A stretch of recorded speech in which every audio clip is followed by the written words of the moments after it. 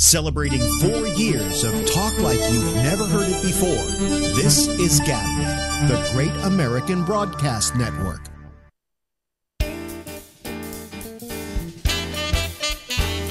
And this is where I start to sing.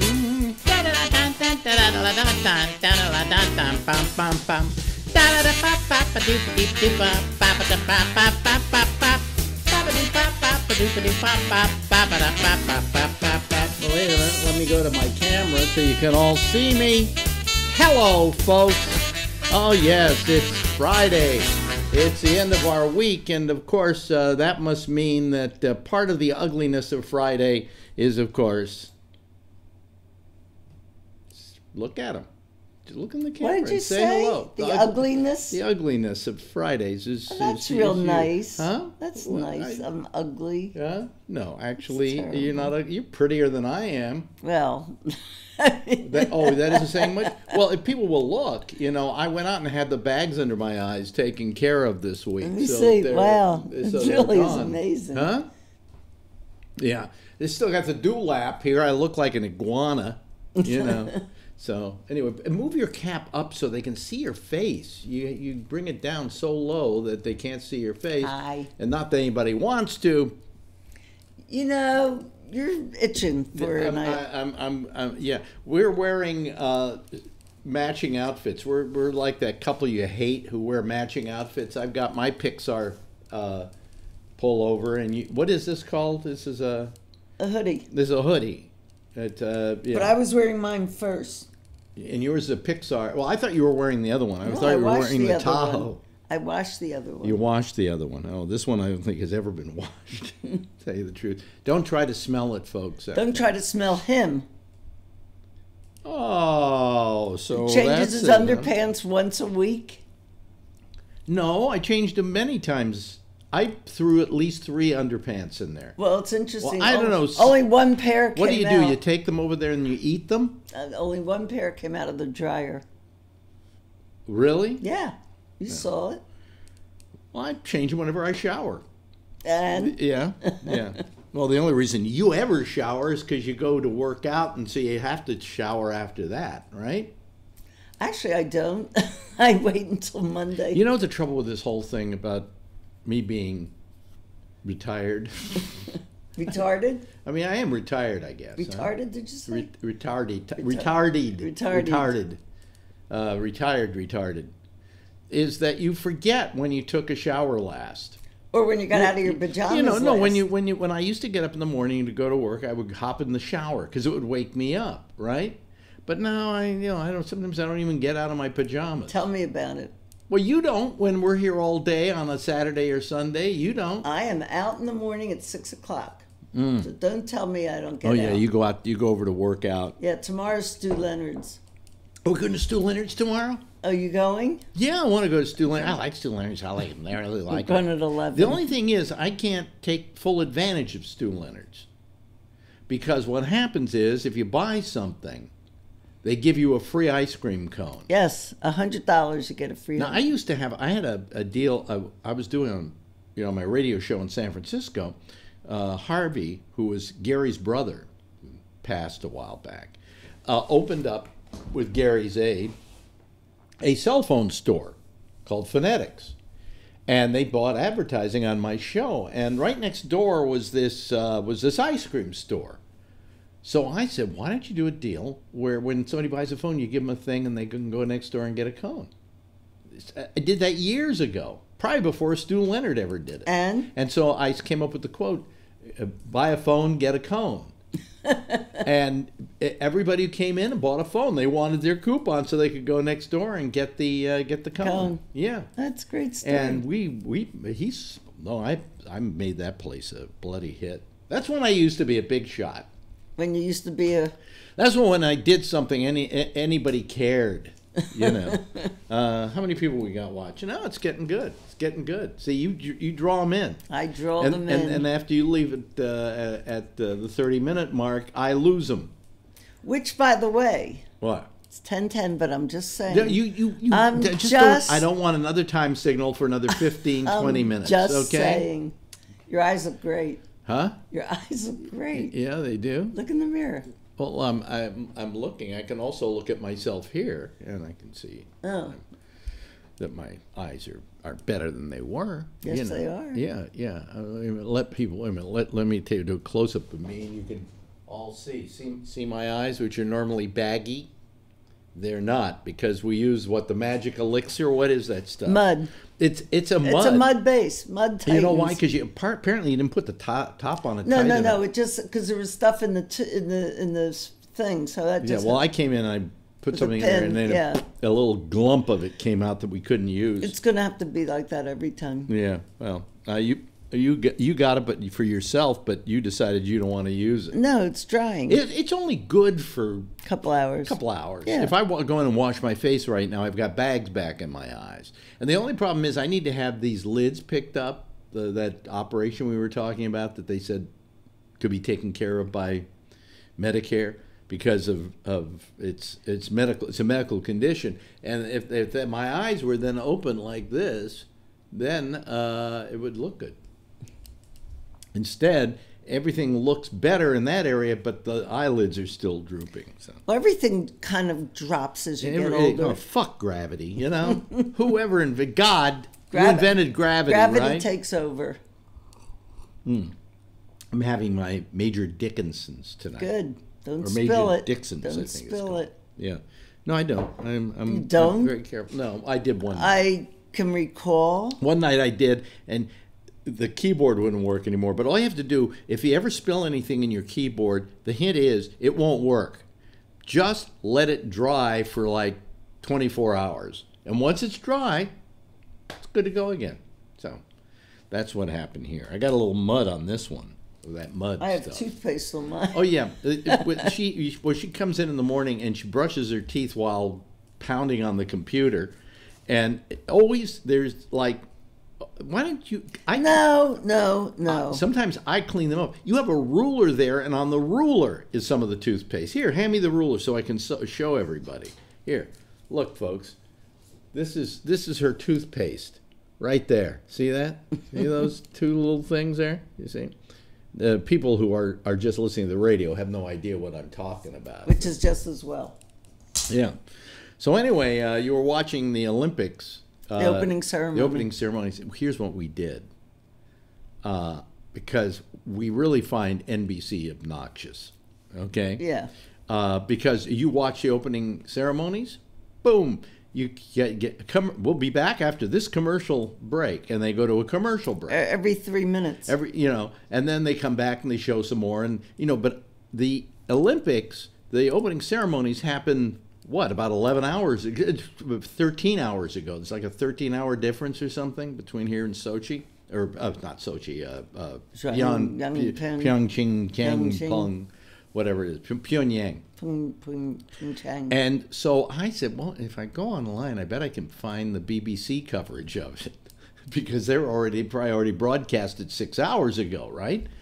So I went over there, and sure enough, I got it. And so we just started watching the British version, the BBC version, and it doesn't have commercials. And I was timing from the time we started to they were back 20 minutes here by the time I left the room. So theirs is 3 hours.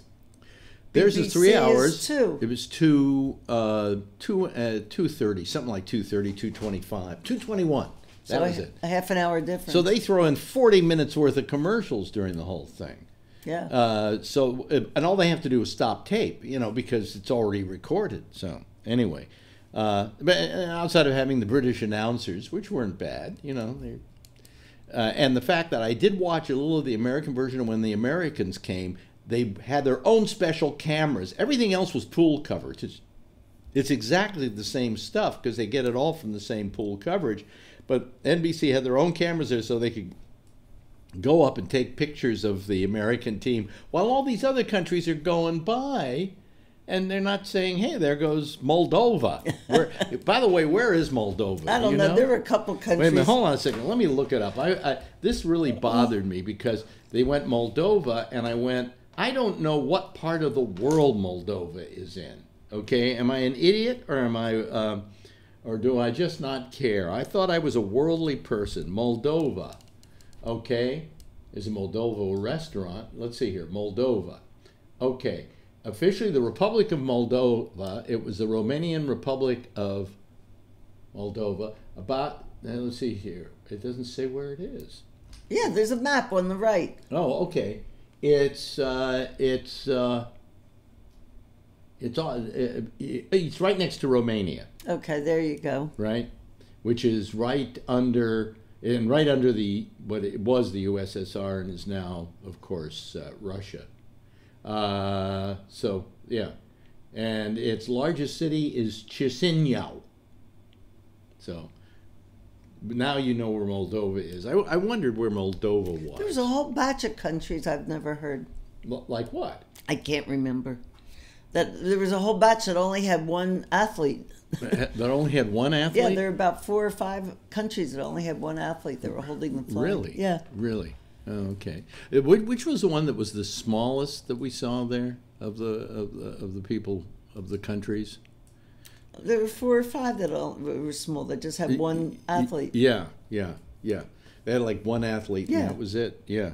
Was there one with one athlete? Yeah, there were about 5 or 6 with one athlete. Really? Yeah. Well, some of those countries are like in areas where they're not going to ski. You know, they're not going to go in for like any Bermuda was there in their Bermuda shorts. But, yeah. And there were 3 of them, and one of them was a really old guy. Well, he could have been a coach. Like a coach or something. Are you allowed to let your coach walk with you? I don't know. Now, when the United States came on, 300 I'm just strong. getting some stuff together. 300 strong. It's like we're ganging up on all the other countries to win. Canada had a big chunk. They not as many as we had. They had about 100 maybe, but we had like 300 people there. And of course, if those 300 people are going to compete, we have a better chance of walking away with gold, right? For nothing. Yeah. And then our Vice President Pence was there. Why didn't Trump go? I guess because he didn't want to be yelled at by the rest of the world. Probably. Right? Yeah. But he didn't go. But Pence was there, and Pence was seated right in front of Kim Jong-un's sister. And while everyone, including, see, the thing that's great about this is North Korea and South Korea have combined to have one team called Korea. And their flag was a white background and a red picture of the countries, both countries. Both countries. But just one, no break or anything. Yeah, just, and that's wonderful. Yeah. That, you know what? If anything, North Korea was acting in the best spirit of these games, which is you take a pause in your warring and your hatred for each other, and you compete. And you compete, and they're competing together, as one team. Yeah. And I think it's wonderful. And the president of South Korea got up and walked back and shook Kim Jong-un's sister's hand and everything. Pence didn't even look at her. Now, it would have been nice for him to turn around, for him to just turn around and acknowledge her, shake hands with her, and just say, "I'm, Mike Pence. I'm Vice President of the United States, and I just wanted to say hello." Because it's in the spirit of the games. But no, fuck the spirit of the games. We're going to bring our. In fact, Pence was interviewed earlier today on NBC, and he was going, "Well, I think the world should not forget the terrible." What do you call it? The terribleness of North Korea and the way they treat their people and blah, blah, blah. And that they have to know that even here. And I'm going, that's not what the games are about. The games are for suspending any hatreds, any dislikes, any enmity that you might have. And together in spirit, get together as a world. It's like during World War I where they all stopped and celebrated Christmas. And they shared booze, and then they go back to war. So he was there in Pyongyang trying to stir up the pot. Yeah. And that's terrible. Yeah. It's horrible. But anyway, I'm tired. Do I bore you? I'm just saying. I bore you. Well, no. Now, and another thing today, did you hear about Trump, the latest Trump? I was just reading Trumpy deal? Yeah. What an asshole. He will not allow the Democratic memo to be released. See, it's up to the president to do it because both of these memos are considered confidential, and the only person that can make them known is the president of the United States. The House can override it. The House can override it? They can make changes, and they can override it as a group. But I doubt they'll do that. I doubt they'll do that. Yeah. He should have, in the spirit of everything. Well, there's no spirit about He doesn't him. want people to read the other opinion of what went on. Of course. Okay? And so that's pretty terrible. So, anyway. So, today we made back some money. The stock market rebounded vigorously with what would have been a good market. But considering what the slaughter that's gone on for the last 2 weeks, it's like a piss in the fucking ocean. But I think it was up like 350 points or something. I got money yesterday, remember? Oh, listen to her. Listen to her. In fact, I'm jealous about this. Tell them Well, what I happened. forget the little Well, you don't have software. to get it. Just tell them what happened. Well, when Alex was talking about... Well, I went to Credit Karma. Right, he went to Credit Karma and And got I found three. that I found three? that I found two. I think two. I found out that I was owed some money, so I went and I looked, and sure enough, could there were apply a couple right of, on there. or a couple of refunds from like Western Digital or something I never applied for, and supposedly I was due. So the state of California keeps that money. I didn't talk to you. What the fuck? Shut the fuck up, Siri. What's that all about? Anyway, so what was I saying? Oh, so I got one check for like $100, another one for about 30 or 40 or something. You know, just found money. That's nice. So she finds out that she goes to it and finds out she's owed some money. So she just applies for it in New York State, right? Tell them how much you made. It was what, about 300? First one of them was 200 and something. 200 and change. One was 100 and something. I think we figured you made about $350. Yeah, not bad. In refunds. Not bad. Yeah, not bad at all. Not bad at all, but now I'm jealous. Is there any bet I can make you or something Well, and you win? could try New York. You only tried No. California. I went on there and they said, here are the various states where you may have, these are the various claims around But under you did your New name. York? Well, yeah, I mean, yeah, I looked in New York and I didn't have any listings. I only did New York. I didn't do D.C. Yours was for Blue Cross Blue Shield. Which had to be a long time ago, because when was the last time you had Blue Cross Blue Shield? I don't remember. I mean... one was from... What was the other ones from? Was Blue Cross Blue Shield, and then there was something from what looked like a travel agency or something? Yeah, but then what was the third? I think it was also medical. Medical. Yeah. It was nice. Yeah, but I'm wondering what the exact refund was for. I mean, did Blue Cross Blue Shield cheat you out of some money or something? Or a refund that I never cashed. Mm-hmm. That could be. Yeah. That could be, but it would have to be a long time ago. Well, obviously. Because you don't remember. When did you have Blue Cross Blue Shield last? I don't remember. It had to be when you were in New York. So that had to do it. Yeah. And probably at whatever that job you were at, that place where when I first met you, you were working, did they have Blue Cross Blue Shield? No, they didn't have insurance, and I was just a part-time. Oh, I see. At the architects. Yeah. Did we have insurance? It's interesting. No. We're getting new insurance. Yes, we are. We have suffered for the longest time with the insurance that she has, because you have at work you have Oxford, and my company pays 100%. She's Medicare, I'm Medicare, but at work she got Oxford, the full deal, right? And here's where Oxford, I think, was ripping them off. You got the full deal, but the thing is, because we're Medicare and there are only 4 people in this plan, the Medicare becomes our primary by law, and the other insurance becomes our secondary. Which means that they're paying just for the 20%, $21,000 a year. Well, they charge my company as if we were like full payment. Yeah.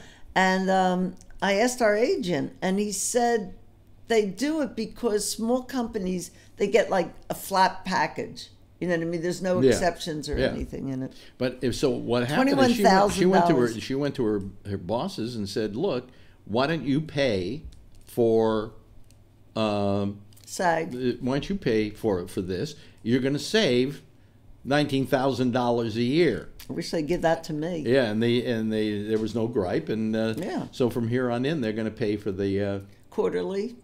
The quarterly, which we get on the old one, I had like $1,000 deductible or something and like that. 3,000 out of network. Yeah, and 3,000 out of network, and you know, I never. I mean, she did because she loves going to her doctors. But I don't love going to doctors. Well, you have one. I don't know. Every time I talk to you, say I'm going to be late coming home. I have a doctor's appointment. Well, yeah, I take care of it. Yeah. Anyway, You just complain. I just complain. So anyway, so she hits her $1,000 pretty fast, I would say, but it's out of your pocket, right? But I've never had. I think once Oxford paid for something, and they pay for the medicines, some of it, not all of it, and not all of them.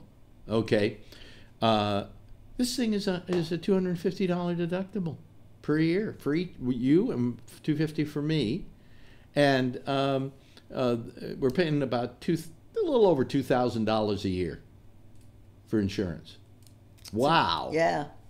It's $177 a month, and you know, great For coverage. both of us. Great coverage, Blue Cross Blue Shield, better dental Yeah. than we had, with a dental plan that is accepted by more dentists than the old one, like our old dentist takes it. Can I roll? Not yet.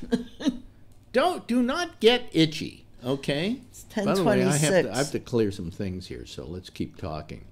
Anyway, so it's Anyway, we have a nice policy starting March 1. Yeah, but I mean, I really think it was criminal what they did. You know, I mean, let's be honest about it. Well, I wanted to do a formal complaint, but the agent said you can't because they get these flat rates. Oh, wait a minute! I forgot to turn. You know, I've just had the camera on me and not on us. I'm sorry. Are you serious? Well, when I came over to me This whole to show time? people See, something. it's all about you. No, I just It is. It's all I was so about you. ensconced in talking to you.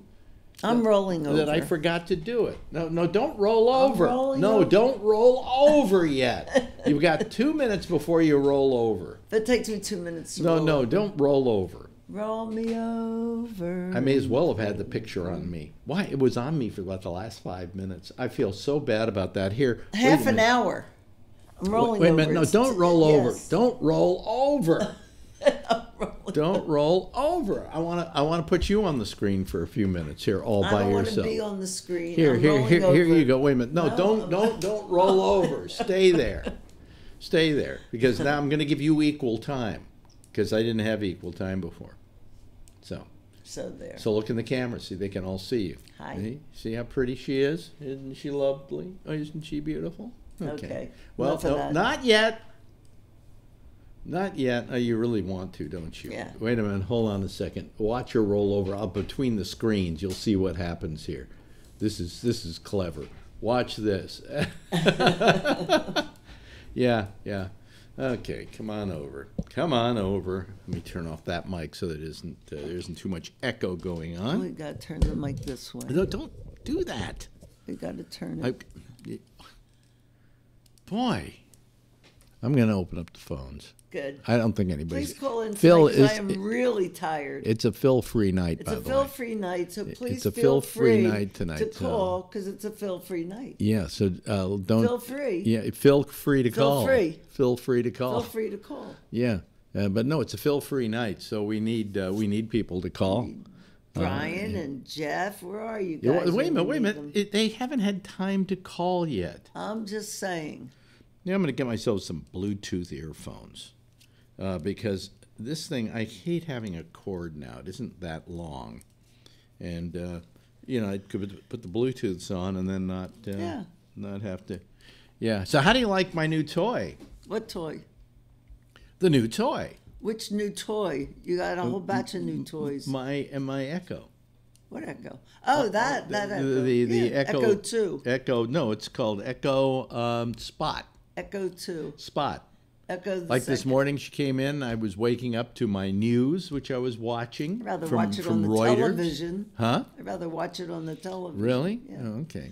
All right, kiddo. Well, see, no, what, you're going to go and leave me alone before these people start calling? Not Would on you your life. Please call somebody. Yeah, what? Don't beg. I'm begging. I have a new don't beg policy. I'm on the begging.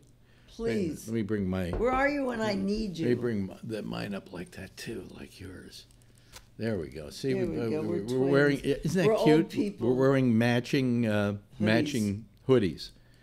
These are from Pixar. Yes, they are. From our friend who used to work at Pixar Yeah. but doesn't anymore. Or he's off on a sabbatical. He's been on a sabbatical for over a year. They're traveling all over. Yeah, well, you know why that work can drive you crazy. And it knocks can you out. drive you crazy. Anyway, so we're waiting for people to call. Now, in case people don't know how to call, tell them how to do it. Now, I have no idea. So that's your thing.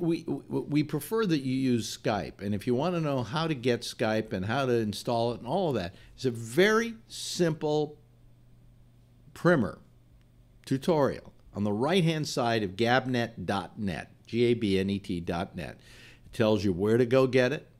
It even has a place where you can click and go get it, and then you get it, and you download it into your computer, and then it's very simple to load in, and then you just give them your first name, last name, an ID you want to use, and also your email address. It doesn't cost you anything. To call us doesn't cost anything, and it's very simple to do. Now, I wish I could show you how simple. What do you? I thank Louise. She said they're cute. That's how newlyweds are. Is that what she said? Yes, she did. Okay. Thank you. Where has he been? Here's Rob Alfano to save the day. To save the day. Wait a minute. He's whirling around there. Hold on a second. Come on. There. Oh, there's a picture. Nice try. There we go. He is. There you are. With my favorite microphone. I'm the first one on, huh? You're the first one on. Yeah. And I'm leaving early tonight. Oh boy. This kid is tired. Long week. Yeah. How was your week? Long week. Really? Exhausted. Yeah. Long in what respect? You had a lot of work to do? Come nighttime, boy, the last couple of weeks, finding it difficult to stay awake. Really? I poop out. Yeah. I'm the same way, but I have the show to do. So, it's different. This morning started at 6:45. I had a guy come this morning, and he put a whole house humidifier in. What?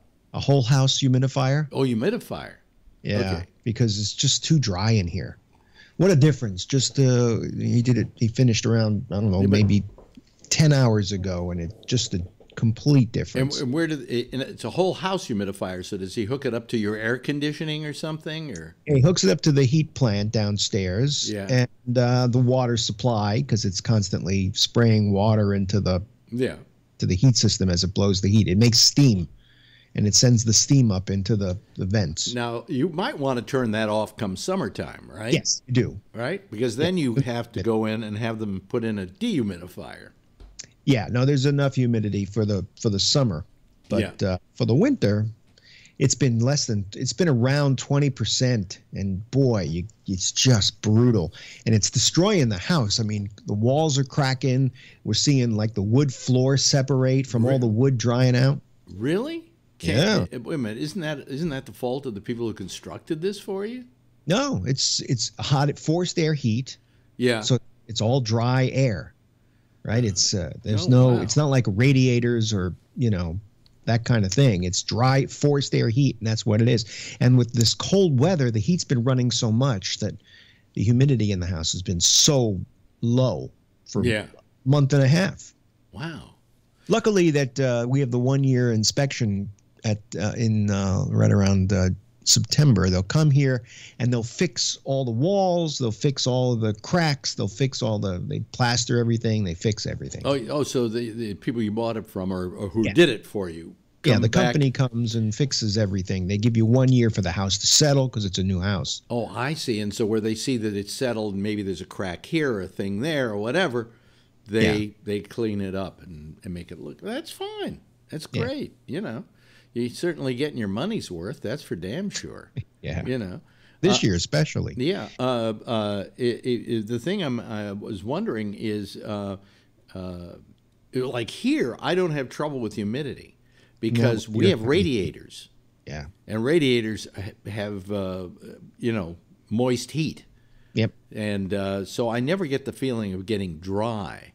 But You know what I love, though, about radiators? Have you ever lived in a house with a radiator? Yeah, sure. Did yours make noise? Yep. Yeah, I love it when they go clank, when it's a cold winter night and all of a sudden I hear clank, clank, clank, because I know the radiator's going on. Yeah. It's almost a soothing sound. You know, so. I remember being a kid, what's that? In my grandmother's house, she had an old house that was built in the 40s. Yeah. All radiators, and you hear that clank, clank, clank, clank. What the hell? Because I grew up in a house with forced air heat like this. Yeah. Where is everybody? We need more people, folks. It's just Rob and I. Of course, we could do the whole show together, right, Rob? Sure. Yeah. Fuck them. Fuck them. You know, been very, very weird lately. Some nights, 4 people. Other nights, full house. And there's no telling. Like usually on a Friday, there are more people calling at this point. But a lot of people listening. Huh? A lot of people. Could it be? It could be a lot of people viewing. We get more people watching on YouTube than we ever did on Facebook. I mean, at a time. But it's okay. You know, it's all right. But if nobody wants to call tonight, he's tired. I'm tired. We could just talk for the next 20 minutes and then call the whole thing off. You know, do that. Did you watch any of the Olympics at all, of the opening ceremonies? You know what I watched? I love Real Sports with Brian Gumbel on HBO. Yeah. And I watched the new one, and there was this report and they did on the USOC, this corrupt, horrible organization that takes in all this money and doles it out to all these CEOs and all these executives who work for their organizations underneath that control different sports, like I'm hearing feedback. You're hearing feedback? Yeah. Oh, it's gone now. Yeah. Anyway, there is all this money that comes in, and the athletes get zero or next to zero. They profiled a couple of guys who are skiers, and one of the guys is a plumber. Yeah. The guy is fixing automobiles. Yeah. And they're barely making ends meet. Another guy was like in $70,000 worth of credit card debt trying to, make this happen. Yeah. It's another corrupt organization like FIFA, like the NCAA. Right. Fuck the Olympics. Well, no, but you know something? Leave it to America to be able to somehow con people or to make money off of something where they're not supposed to make money. You know, I mean, if you want to talk about the corruption, just look at this whole thing with this doctor, and the athletes, that this was a lot. This was just allowed to go on. It went on. They're not any different than the NCAA with the whole Sandusky thing. It was hidden. Now they're going to find out who knew, and they're going to go after the people who knew and didn't say anything about it. And good for them. Going back to these athletes, these guys can't even. They put on. One of the guys was showing that when the big cameras aren't on, they get money from sponsors. So they put on temporary tattoos on their bodies, on their arms and stuff to show off the logos. Well, when they go on television for the Olympics, the USOC makes them cover all that. They can't even make money doing that. Well, there is supposedly something where you're not supposed to the athletes aren't supposed to make money. Am I right about that? I mean, they're supposed to be amateurs. Amateurs. But you need expenses. But wait a minute.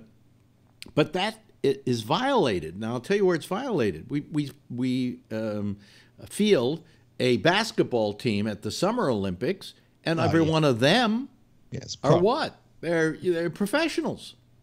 So apparently you can be a professional. Whatever makes money for the USOC and the Olympics is, if you go Google the Beijing Olympic camp, you see what you see. It's just a bunch of abandoned buildings, grass growing everywhere. This goes on in all these cities. The Olympics is a big joke, and I won't spend 2 seconds watching it. If we were talking about this in Europe right now, we'd be talking about FIFA. Yeah, FIFA's the same way. There's another FIFA. absolutely NCAA. insanely corrupt organization. Absolutely. Absolutely. These people making money off the backs of these athletes who get nothing. Yeah. Yeah. Well, FIFA, I think the soccer players make good money. Many of them. Not all of them, but many of them. Not the NCAA and not the Olympics. Yeah. Yeah. And then if you're a gymnast, you get raped. You know, I mean, or fingered or whatever that guy was doing. A little of everything. You know what I watched today? I watched a documentary on Netflix they have on Gloria Allred. Now, I've never had a positive opinion of Gloria Allred because she always seemed to me to be an ambulance chaser. And when I watched this documentary, it was warts and all. I came to really appreciate her and the work that she's done for women and for the rights of people of all sexual bents. I mean, what she's done for she was there for the transsexuals, you know.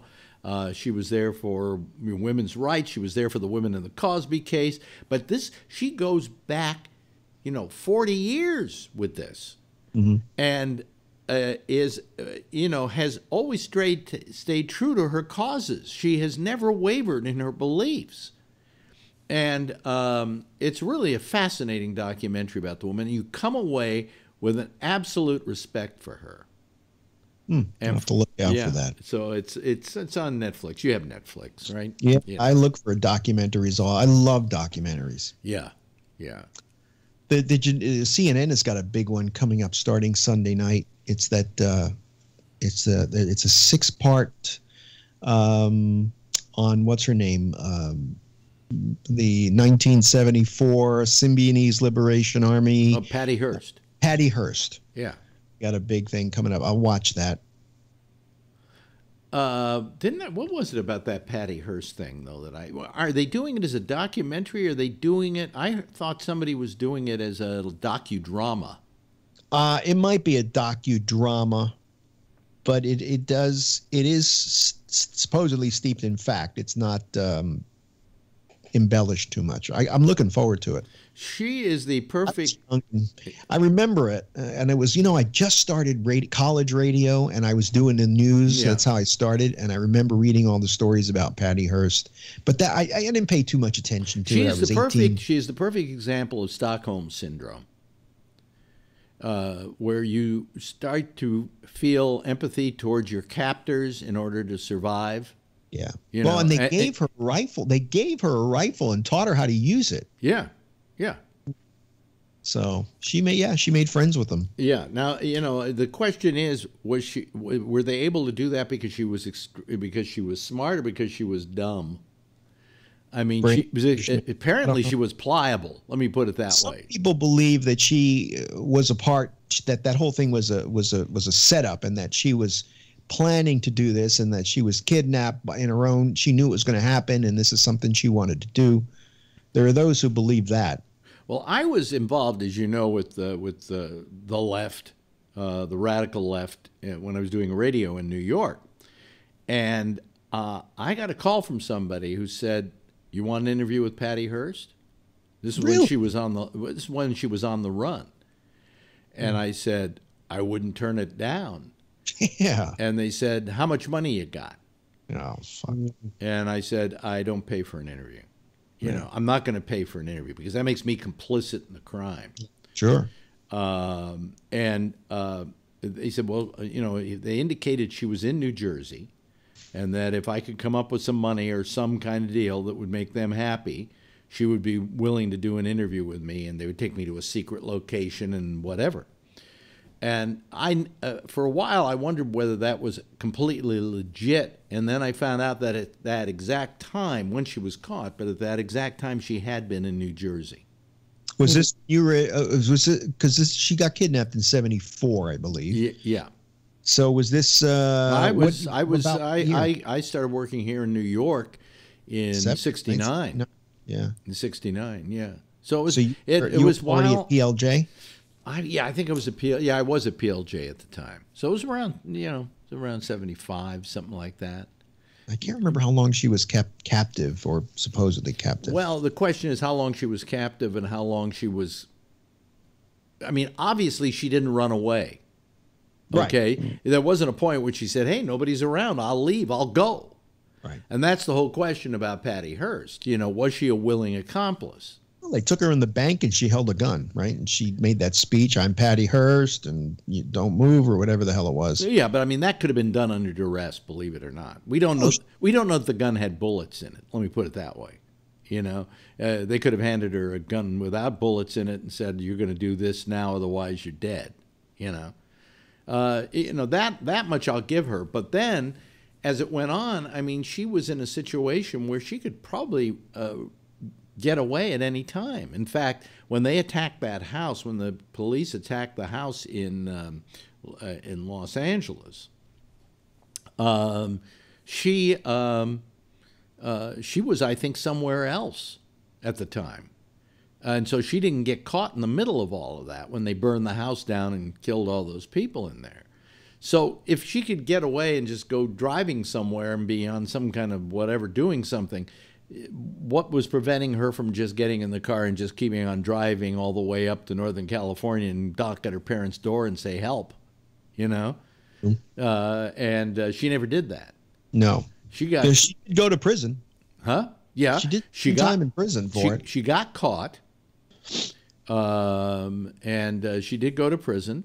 And I did meet her on one occasion, just briefly, in that I was doing involved in a comedy show. I think it was the one I did with Robin Williams and Jerry Seinfeld and Kevin Pollak and Dana Carvey, and we went backstage, and there backstage was Patty Hearst and her boyfriend, who was her bodyguard. And she just said hello to everybody, and you know the other people were like really having something to do with her, and of course she was interested in meeting Robin. And well, Jerry Seinfeld wasn't a known quantity at that point, and neither was Kevin Pollak, and Dana Carvey was a local comedian. But that was the only time I ever saw her, you know. And I don't think anybody's ever come close to interviewing her. I can't remember an interview with her. Yeah. About the whole thing. I mean, because obviously, if you're going to interview her, you don't want to sit there and say, "So, how's your marriage been? And how many kids do you have? And where do you live now? And are you, you know?" At some point, you've got to say, "So, let's talk about the kidnapping." That's why she probably doesn't get interviewed, because she probably says no to anything that has to do with that, and nobody cares about anything else. Right. So right. There's no relevance there. So, you know, the question would be, here comes Patrick. We're starting to build a little bit of head of steam here. Hello, Patrick. How are you? I'm alive. Patrick, I got an education today. You know, I was thinking, I never saw, I'm wondering, listening to you, I listen even though I haven't been calling in, listening to you, and I started thinking, what is it like to drive a vehicle the way you do? And so I started Googling it, and I found all these websites where they actually show you the controls and all that. Do you have one of those push-pull things? You push for brake, and then you go down toward your lap for gas. Yeah. Pretty cool. And yeah, it is. And it's completely safe, right? Well, yeah, I've been driving like that for forever now. Yeah, so I mean, and there are different types. There are motorcycle types where you can shift. Yeah. Fist, and that it depends on what you are comfortable with. That was the one that was given to me, just a straight bar that you push in and push down, and just like if you're a passenger in a car and you're seeing somebody coming up to the car in front of them too fast, your foot will depress on the brake that's not there. Yeah. My hand does that. You know, I could be with somebody else and my hand is trying to brake. That's funny. So, yeah, so my brain is wired to my hand rather than my feet now. For there's a great Jay's. Do you ever watch Jay's Garage? I've seen it. Yeah. Well, I saw it last night, and he did an interview with a driver who was in an IndyCar wreck, and he became a quadriplegic, hadn't driven for like 20 years, and now he's driving again. And he's using this tube that he puts in his mouth. Now, I was going to mention that. Do you have a thing you blow into? Yeah, that's exactly what it is. And then he's got these sunglasses on, and however he looks, the car turns that way. He moves his head, right?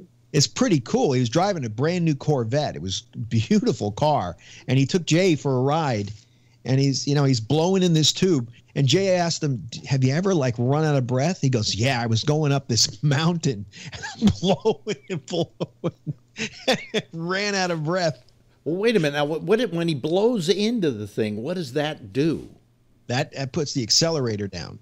And then when he goes, he sucks in, that brakes. So it's air. It's all done with his mouth and this tube. That could be devastating. Pretty cool, though. You don't drive when you've got a cold. Let me see. Jeff. So 60 years ago, a friend of mine had this car, his father's car, and it was the same system that you have now, Patrick.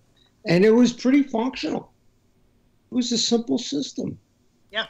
I'm sure it's the same kind. I mean, maybe it's more sophisticated now and maybe a little more simplified, but it worked great. Once I saw it, they're actually physically connected to the brake pedal and the gas pedal. Yeah. Anyone can drive my car. Yeah. Don't tell that to idiot, because it's almost like a theft deterrent system. If you were a punk ass kid and you broke into my car, and you saw this bar, you really wouldn't know what the fuck to do, because you can't tell if you can put your feet on the pedal, when in fact either one of you guys could get in my car and just turn the key and drive. The only thing you have to remove is I have a suicide knob on. I don't know if you guys remember those. Oh, I love those. When I was a kid, every kid who had a car, first thing he put in was a suicide knob. Which, in case people don't know what we're talking about, because I don't even think they make them anymore. You used to put this thing on your wheel that had it was a knob, and it was a knob that would rotate. So you could then you could put one arm around your girlfriend, or one arm you could be jerking off or whatever, and just drive with one hand because you'd be going like this, Yeah. Yeah. And they're illegal as hell. But on my driver's license, I have an exception. I mean, on the back of my license, I've got all of these requirements and all these exceptions, so that if I ever get pulled over, I'm allowed to have the hand control. I'm allowed to have the suicide knob. The only problem with suicide knob is if I were to get into a car accident, it probably could kill me. Why is by that? Crushing my chest, or if I bang my head on it, because it's an additional thing on the steering wheel, and it's dangerous as shit. Why do you have it? What that? Why have it then? Because I have to have one hand working the brake and the gas, and the other on the wheel. Well, if I can't get the wheel moving as fast as I want to, where like you guys, if you're driving with one hand on the wheel and you get to a situation where you got to do two hands, you can quickly do it because you're working your brakes and your gas with your feet. I can't do it, and I could get into a lot of fucking problems. So I remember the one bad thing. I think the reason they made them illegal. Hello, Kevin, by the way. Kevin's joining us. The reason they made them illegal was I think they had a tendency to sometimes get caught in the cuff of your shirt or whatever. And that could cause accidents. The only reason I thought suicide knobs made illegal, it's for the same reason as what I'm telling you. For me, yeah, you just get in a car accident, you could crush your chest beyond crushing your chest on a steering wheel. Yeah. Plus power steering. Power steering was there were more for non-power steering. Well, right, that's what they were made for. Yeah. Buses used to have them. Yeah. And, big trucks. We usually put them on our big trucks. Right. The semis. Can you set the cruise control? Yeah. Oh yeah, and I do all the time. Yeah. I mean, when I'm on the freeway, I hit the cruise, and at night, because then I can get my hand to break, off the gas and let it sit on there. Yeah. Yeah. By the way, Jeff just gave us a tour around his house. That's so cool when you're walking and you get the camera. It looks really weird. Your audio isn't on. Your sound isn't on. We can't hear you. Yeah. Turn something. There you go. There you go. Yeah. This is not my house. That's not your house. Where are you? I'm in Florida right now. Oh, you're in Florida. Nice. Oh, when you started that trip through the house, you were actually in Connecticut, and then you just wound up in Florida. Oh, so what are you doing in Florida, by the way? And then we'll get back to the suicide knob. What? Yeah, this is my sister's, my wife's sister. Oh, okay. There. And we came to visit her and see how she's doing. And she's got this beautiful big house and plenty of room. No, that's nice. Comfortable. That's terrific. And you know what? What? It's nice and warm down there. Yeah. Being a snowbird. And you know what, Jeff? Fuck you. Okay. Today again, it was 28. And I've see with this Echo now, this Echo Spot with the TV screen on it that I bought, I can just say to it like, "What's temperature right now?" And they add the picture actually comes up on the screen, with either rain or whatever, and the temperature. The new Echo, the video version. Well, this is the video version, but this is not the big screen thing. It's a little like a ball, and it's got a screen in it. Oh. And it just fits right by the side of the bed. It's perfect for the side of the bed. It's smaller than most clock radios, and it has that same function plus a lot of others. I could tell, wake me up in the morning to the news, and time would come and it would wake me up. It's good. I can call you. I could say, call Rob Alfano, and it will call you. Oh. And so it's terrific. I love Amazon. I think they really came up with a good deal there.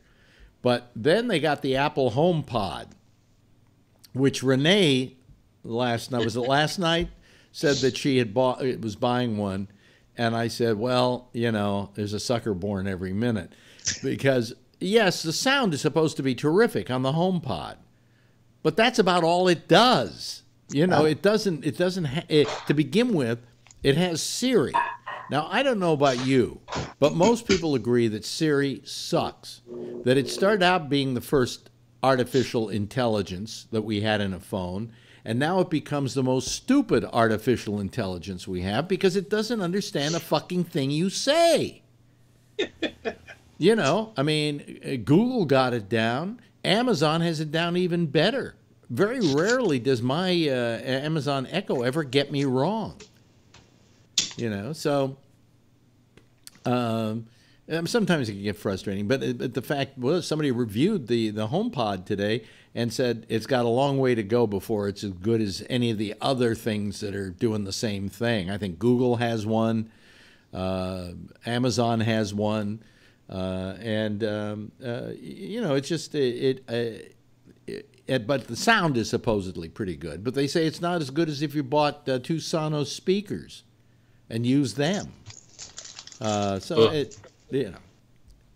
do they run, like $400 or something? $340, I think. Geez. Well, come on, I just love the Echo. It does what I don't care if the music isn't the highest fidelity, okay? Because I don't use it for that, except like when I'm eating dinner and I want a little background music, and then it sounds just fine to me. Yes, Patrick. The only speakers I give a shit about are the ones in my car. Uh-huh. So when I'm listening to music in the car, that's where I mostly listen. That's where I want it to sound good. Yeah. The rest of it, I don't care. Well, it's like if I listen to my iPod through my Bluetooth and my hearing aids, it sounds fine. It's good enough for when I clean my apartment or whatever. That's fine. Yeah. Well, I don't use I don't listen to music much at home. I mean, what I do most at home is watch TV, and we do a lot of that, because between all the things you've got now, between the Netflix, the Hulu, the HBO, and quite frankly, is HBO doing anything lately? I don't, it seems to be all Netflix, between all that stuff, there's a lot of TV going on. So, we get involved in that. But let's go to some of the topics du jour of the day. I was mentioning the Olympics tonight, and the fact that Mike Pence was there, and he did an interview with Lester Holt of NBC News about it. And what's that rumbling? Somebody moving their microphone around or something? Kevin, it was Kevin. I knew it was you, Kevin. Or wasn't it? I don't know. Anyway, and he was talking about, well, while we're here, we should let everybody know how horrible North Korea is. And, I'm telling you, that's not what the Olympics is about. It's not there to go and wage your little battles. It's to go there and for a moment take a breather and have some peace. And, I mean, who is exemplifying that the most? I think it's the two Koreas getting together and fielding one team. And I think that's wonderful. But somehow he was there to not go along with that. He didn't think that wasn't good, right? And he's then in the stands, and I don't know. I mean, they could have put him anywhere in that. Well, I know from having gone to Olympics that there is a certain stands that all the dignitaries from the various countries are placed. So they're all next to each other. I mean, when I went to the Olympics in Barcelona, I looked at it, and there was Castro, and there was there was all these leaders from around the world. But they could have done a slightly better seating job because it's a pretty big stand there that has all the dignitaries. They put Pence right in front of Kim Jong-un's sister. And do you think that son of a bitch would turn around and shake her hand or something? No, he wouldn't. He wouldn't because the fact was that the single woman, and he had the opportunity because the what do you call it, the head of South Korea turned around and went up to her and shook her hand and said, welcome to South Korea, and we're glad we're all taking part in these games and so on, or whatever they were saying to that effect. Pence didn't even turn around. No, it was like he pretended like did you see a dog? No, I didn't see a dog. Did you see a dog? Yeah. Remember that commercial? He just wouldn't recognize, and it would have just been nice for a moment, in the name of international peace, to just turn around and shake her hand, or at least acknowledge her existence of being there. Yeah, in the spirit of the supposedly good sportsmanship of the Olympic Games. Right. Just take 2-minute break. Exactly. Right. I was watching it just a few minutes ago because it's just playing over here on the West Coast, and I was just saying to my wife, I was going, at least the South and the North Koreans are showing a little bit of peace, and they're singing "Imagine" from John Lennon, and they're shaking hands, and they're grabbing the cauldron together. And they also flew. They walked under one flag. They walked under one flag, and they're holding the flame together. But do you see anything like that? We're just sitting there saying, we're going to take away your fucking money. That's all they're saying. Yeah. It's embarrassing. Yeah, it was totally embarrassing. Very embarrassing. I think it would have been a terrific advantage if he had just shook her hand and say, "Nice to see you here." Yeah, but she's it's wonderful of you to come. Something easy. Right. She's a single woman, can't do that. Oh, it's got to put a sheet on her and cut a hole. Maybe he can get a hand through it. Yeah. Oh, yes, you're right. He's that way, isn't he? Yeah, he's that way. Yeah. Idiot. They'll accuse me of touching her pussy. Yeah, right. He could have worn gloves or something. The rest of the White House can go to hell, right, with all the shit that's going on, but he can't, God forbid, he talks to a single woman. That bothered me a great deal. I just thought that it was not a good representation of us. Maybe he was afraid that if he did that, he would go back home and Donald would ream him out for doing. Yeah, get his pee-pee spanked or something. Yeah. You know, it's like, Jesus Christ. Yeah, grow up, you know. But anyway, so that was that. Okay. Oh, here comes Mark Green. That was that. Hello, Mark. How are you? Mark, you there? Yeah. Hi. How are you? Hi. Good. Did you see this thing with Pence tonight with not saying hello to Kim Jong Un's sister? Well, I think I know what you're. By the way, talking move your about. move your camera so we can see a little more of your face. It's kind of like you're only partially in face here. Just move. Okay, I can't tell. Yeah. Just no. Move it so it's down a little bit. There. You're getting there. You're getting there. No, there. Now it's not there. You can't see yourself in there. Well, I got to get rid of something here. Yeah, just so you can see it. But anyway. Oh, I see. Okay. Yeah. Okay. Good. There Oh, we good. go. Oh, good. Perfect. That's terrific. Perfect. I mean, did you see that whole thing with Pence and the? Well, I tell you, the people I know that would like maybe agree with Pence would say they all look alike, and he really didn't know.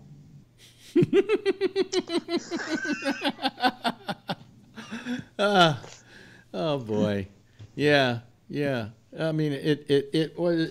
I just think there was something quite wrong with not acknowledging her. You know, and well, you know exactly what it is. That's the Trump thing. But you know what they were doing? They were giving him. I said to myself, well, why did they sit her there and him there? And it then hit me that probably they were doing it as a nice thing because he was sitting right next to the South Korean president. Okay, and so that was the preferred place to put dignitaries. All right. And so, because that, if he had put Pence way over on the other side of the of that group, he would probably felt insulted by that. So I think there was a certain political thing saying, "Hey, well, let's put him here because he's got to be next to the president. Well, he's going to be in front of the someone. Well, he'll live with that. No, he won't. He's an asshole. You know." So. Well, it's why is it Pence there instead of Trump in the first place? Well, yeah. Well, I mean, Trump wouldn't go to that thing because number one, Trump doesn't want to travel if he doesn't have to, and secondly, I think it's not the Trump property. But I also think he would be afraid to go there because he would have to actually face-to-face deal with the North Koreans, somebody he's been vilifying for the last year. Mm-hmm. Yes, Patrick. And the same question we asked, why didn't Kim go? Why didn't Kim? Well, you're right. You're right. I mean, I was trying to remember. Did Obama ever go to an Olympics? I'm trying to remember. I don't know if the presidents have ever gone, but I will say this much: if it was Pence and Rocket Man was there, yeah, I wouldn't acknowledge him. But his sister, yes. Yeah. Because she's not. I mean, yes, it's a political deal, but she is not directly involved in the government, for what we know, and taking part in all the bullshit. Right. So I think an acknowledgement, even short of a handshake, but even a nod or a hello would be appropriate. Some kind of acknowledgement of at least in the trenches, coming out of the trenches for a moment, peaceful gesture, and then you go back to the trenches and you fight again. But I don't think he has that concept. I don't think anybody in this administration has that concept. I think the other part that's very important is Korea was running the show. And there would be a very important part. Well, I would think of us to recognize them. I would think that if South Korea could pause for a moment and say, "Of course, North Korea, you can be part of our team. We'll be a team together." Then he should have turned around to acknowledge her, because that was in the spirit of what they were doing. Come 2 weeks from now, you know damn well that Kim Jong-un is going to go launch another rocket. And this time he'll probably try and put a Tesla on top of it. And, you know, and it'll be, and yesterday, before the Olympics, he had this big, giant parade like Trump wants, with all the armaments of destruction traveling down the street while he was standing there, with his sister there, by the way. You know, I mean, in that respect, it's business as usual, but in Pyongyang, it's not. This is a moment of peace. And you know, I've been to Olympics before, and what I've loved about the Olympics was that sense of peace. Now, the other thing that we had tonight that was different was the Russian team. The Russian team wasn't allowed to compete as the Russian team. Why? Because of their doping scandals. All right? So they were banned from this Olympics. So the Olympic committee, or the Olympic people, whatever, came up with a solution for all those hard-working athletes who have trained so hard to compete in the Olympics from Russia, who probably themselves should not be given a penalty for their government having done what they did. So they allowed them to participate under a unified team of an Olympic team with an Olympic flag. And so that whole Russian team was marching in front of and back of a Olympic flag, and it even said underneath, the Olympic team. And I thought that was an interesting solution to a problem. But Russia is not in this in these Olympics at all. So, you know, but everybody tries to come to some kind of peaceful accord somehow in order to make these things work, and I think it's wonderful when that happens. And I went to two Winter Olympics, and I got to say, and I went to two Summer Olympics, and of them, this Winter Olympics to me were the ones I will always remember, because it's a whole different feeling than the Summer Olympics, because you're in a cozy little town and everybody's wrapped up because it's cold, and the spirit is really wonderful. I mean, you'd walk down the street and somebody'd say, "Where are you from?" And I'd say, "America, the United States." And they go, "Well, congratulations, your team won today," you know? And, "Well, who are you?" "I'm so-and-so." "Oh, well, congratulations to you. I know that your skater won today." There's this feeling of camaraderie among all these people, and not this feeling of, we've got to compete and get all the gold and go home.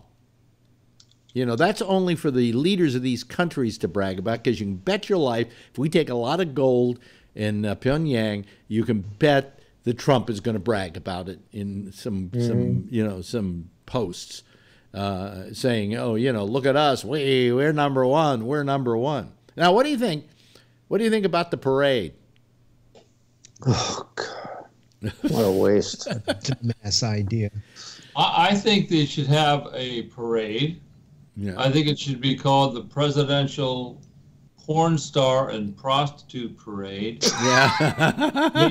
They should have it on Valentine's Day to celebrate love. Yeah, yeah. Stormy Daniels should be the Grand Marshal. Who's that? Stormy Daniels should be the Grand Marshal. Yeah, she should be the queen. That would be perfect. But to have the parade that Donald Trump's talking about is just bizarre. Yeah. To me. Well, somebody said, "I'm all for them having a parade if we're bringing the troops home." You know, the last time we had a parade is because we were bringing the troops home. I mean, the last thing troops want to do is march in a parade. Yeah. You know, they would rather be in the audience, like drinking beer and smoking cigarettes and watching you walk down the street. Yeah. You know, it's all about, you know, the guy with the bald head in the back. Yeah. Somebody wrote here, Foreman wrote, Trump asked the Navy to drive a submarine in the parade. So, in the sewer system of D.C. No, but the idea of the parade is so jingoistic and so ridiculous and would cost so much. I mean, that money could be used for lots of other things. But he only wants it so he can stand there and have it go by him. And then he uses it. But the cost thing to me is weird, because the Defense Department just got like another $160 billion or some crazy number. And they want to use that to buy less effective nukes so they can use them. Yeah. In other words, the nukes we have now are too powerful, so we can't use them, so they're a waste. Can you believe that's what we're doing?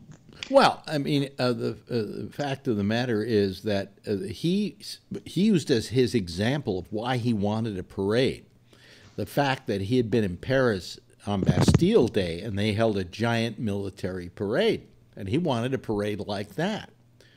And somebody pointed out that he didn't even know what Bastille Day celebrated, which was basically the chopping off of rich people's heads. Does it surprise you? Huh? Does it surprise you? You know, I mean, it's amazing how that's the only message he got out of Bastille Day was, hey, look, a nice parade. We should have a parade like that in America. Yes, Jeff. In Washington, there's small parades all during the whole year. Yeah. I don't know if you've ever been down to Washington, D.C., and all of a sudden you see the guys would come out. You know, there would be, I don't know what, 20 people or something like that. They'd come out and march and open up a couple of things and then leave. You know, and you'd stop and watch it, and it took, I don't know, 20 minutes the most, maybe even less. And he could do that anytime he wants. I think he should do like a hometown parade where you have like cars that says Bob's Realty on it, you know, things like that. Tyson Zacosta writes, Trump is delusional and his parade is going to be a logistical nightmare. There isn't enough room on Pennsylvania Avenue to accommodate the type of parade Trump wants. That's right. You got to remember, all those parades that you see in Russia and you see in North Korea are done in literally on huge places like Tiananmen Square and so on, where there is that kind of room to have that kind of armament traveling down the street. The only kind of parades you have on Pennsylvania Avenue are for like the inauguration and the president waves to everybody as he drives by. Yes, Patrick. No, we did, like I said the other night after the Gulf War in '91, we did have a parade down Pennsylvania, and they had Abrams tanks and they had the whole shit go down there. So they can do it. It's just a matter of why. I mean, we did it back in '91 before the end of the war. It was a way to welcome the troops back versus what they got when they came back from Vietnam. Yeah, yeah. Why we did it, to show the country behind the guys versus spitting on them. Yeah. And then we've had no reason under George W. Bush, Clinton, or Obama to have a parade for anything. And now, you know, this guy got an ego the size of, you know, whatever. And there's no reason for it. And I think a couple of us said the other night, if it's going to cost, I think, $22 million to do it, why not spend that money at the VAs? You know, where it's going to do some good for the veterans and that sort of thing versus this. And like, you know, like was said, these guys don't want to fucking march anyway. I'll tell you, this parade is like the fucking wall. It's not going to get built and there's not going to be a parade. I can guarantee you there's not going to be a parade. Plus, we haven't spent any money on infrastructure, and any bridge they drive over will probably fall apart. Right. Hello, Vernon Nunn. How are you this evening? I'm just fine. Yeah. Hey, do you have your little Morse code thing there? You can. Here. What did you just say? See his radio in the background. I said C. Oh, you said C. Oh, that's just C. Now, how would you Morse code the word Trump?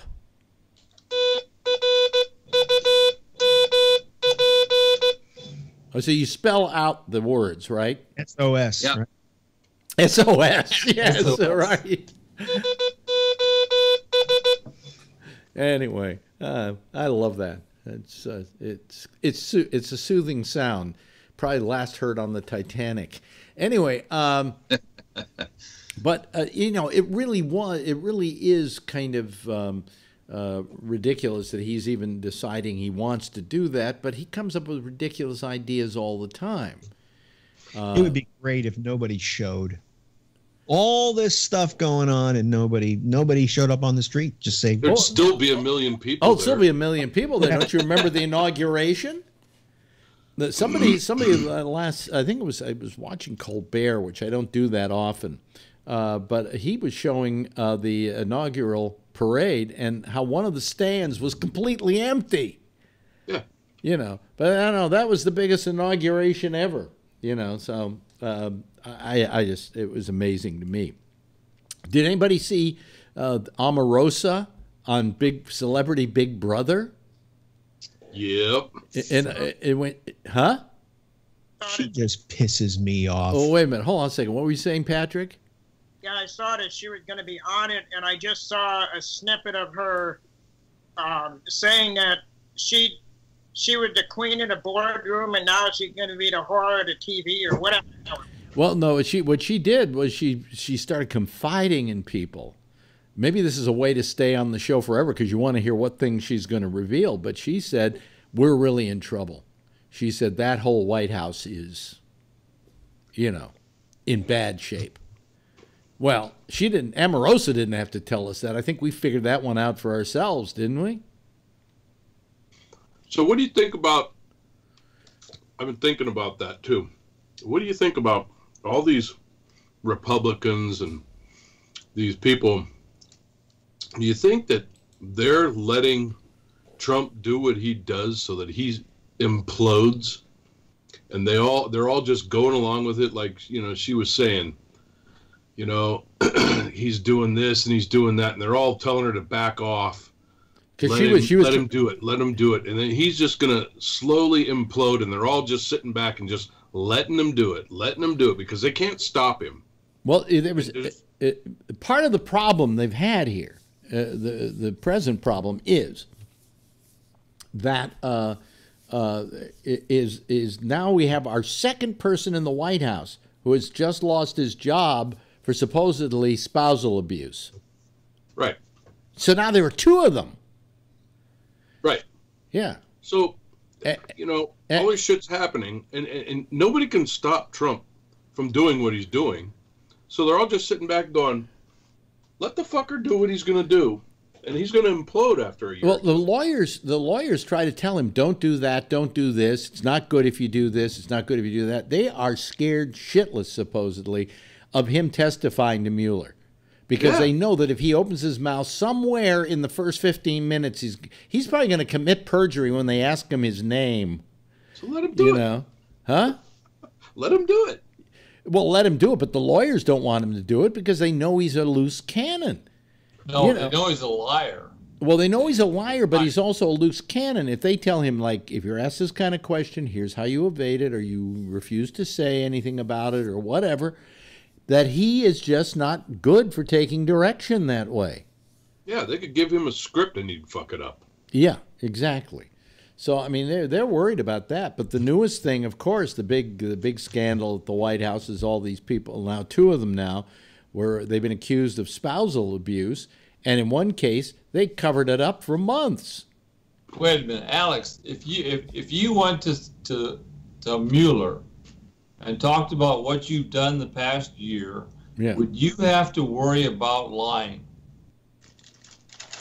Would you have to worry? What do you mean? No, would you have to worry about lying? No, not at all. So why should Trump? Because he has something to cover up. Because he's been lying all the time. That's correct. Right? Well, so it's not a perjury trap. It's because he's a crook. Oh, no, I think it's worse than being a crook. He's just a fucking liar. You know? I know, but he should be caught. My point is, it's not a perjury trap when you lie all the time. No, goes around, comes around. Right. But I mean, they're just afraid. They don't want him talking. They just hello to Ray. Hey. Hello to Ray Renati. Patrick's got his hand up. Yes, Patrick. Two things. One, I agree with Mark that it isn't a perjury trap. He's being asked questions, and he's just going to be himself, and whatever that is going to happen. And the lawyers shouldn't worry about it because they're not going to be on the hot seat. He will. The other thing is, I was watching Fox News last night. I was watching The Five, and I watch it because there's the hot chicks on there. And, I know. I understand, Patrick. They were talking about before this second guy got resigned, the first guy that resigned for the spousal abuse. Yeah. And one of the women on there was an attorney, and she said the reason it took so long for him to resign is when you go into a position like this Porter, I think his name was. Yeah. You are vetted, and you go through this vetting process that very, very invasive in your personal life. Yeah. And if they find something like that out and you contest it, then they have to go back and they have to reinvestigate, which is why it took so long for him. And he was able to get away with it because he denied that ever happened. And then because they interviewed his wife or his ex-wife as well, and she's the one who told them way back a year ago that he abused me, he did this, that, and the other.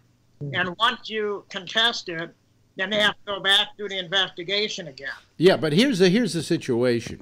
Of course, even today, Trump to the press said, well, he has said he's not guilty, right? That he didn't do anything. And we have to assume his innocence before we, go along with his guilt or whatever. And the fact is that he's so ready and willing to believe him over a picture of a woman with a black eye.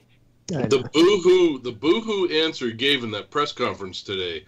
Oh, I feel so sorry for him. It's sad for him. Never said nothing about her, but he was boohooing him. Like, I hope he does good in his career going forward, and never said nothing about her and her black eye. Off book on this, one of his staff, this Hope, what's her name? I don't know her last name now. Hicks. Hope Hicks was fucking this guy. And she was crafting all the PR releases for him to try and take care of this thing. Trump supposedly is very mad about that and is thinking of dumping her because, anything that makes him look bad, he gets rid of. And there's even talk that Kelly may be gone as a result of this. Supposedly Kelly resigned or offered his resignation, and Kelly denies that. But that he knew about this whole situation, and they were investigating it for the last couple of months. That's why the guy never got his full clearance, it's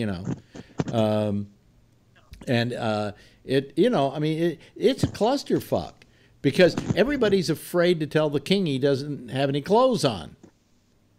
And when you've got employees, if you've got a bunch of people, God forbid, I would hate to have seen what the Trump Corporation looked like.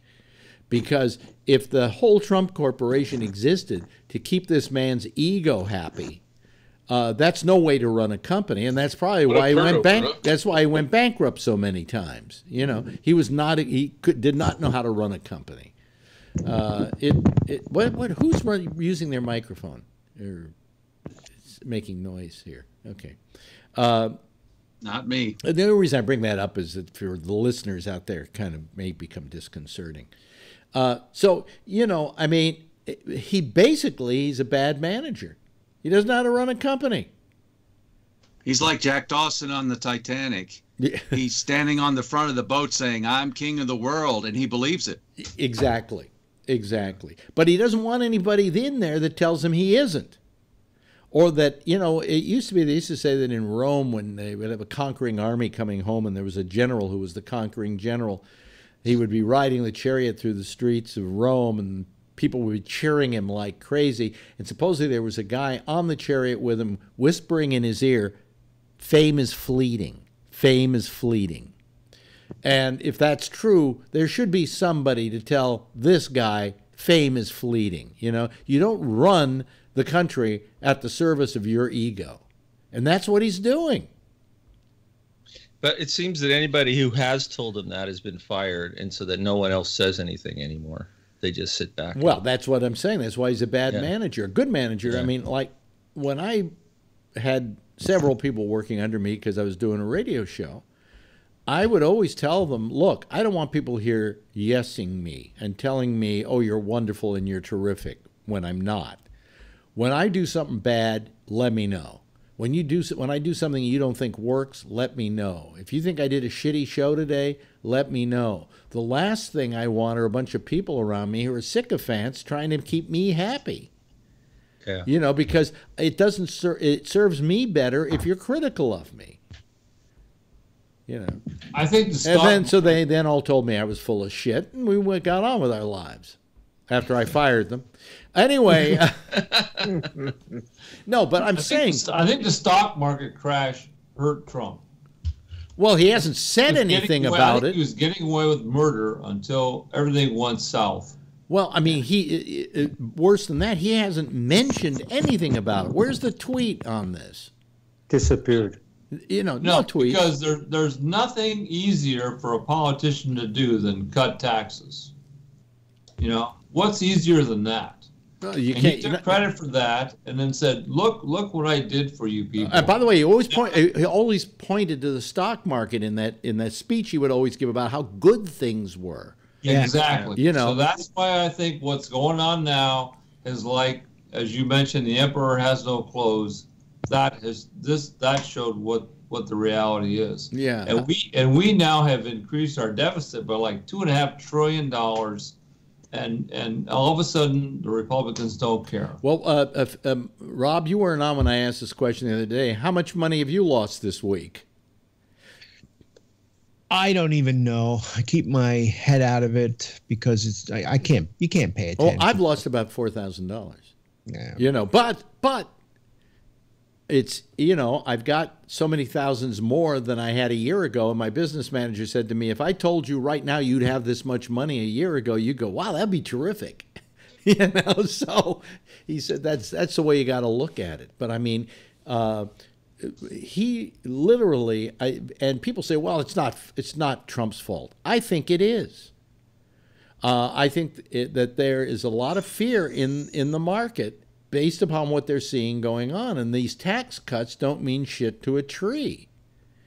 That is maybe that's scaring people away. The fact that we're going to add $1 trillion to our debt from a guy who said our debt's too high to begin with is not a good sign.